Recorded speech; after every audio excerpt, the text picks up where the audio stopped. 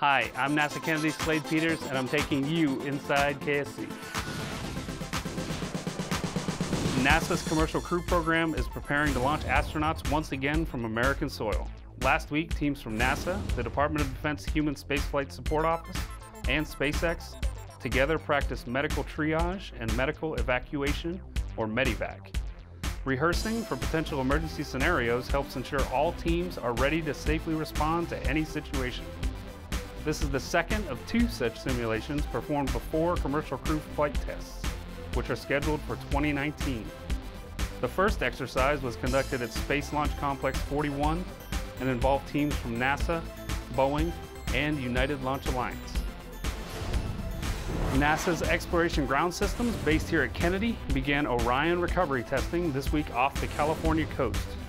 On board a U.S. Navy ship, senior NASA managers familiarized themselves with the week-long Underway Recovery Test 7 and its operation. The recovery team is preparing for Exploration Mission 1 by ensuring all their ground support equipment is working as expected for a smooth recovery of the Orion capsule when it splashes down in the Pacific Ocean. And remember, Spaceport Magazine digs deeper inside KSC.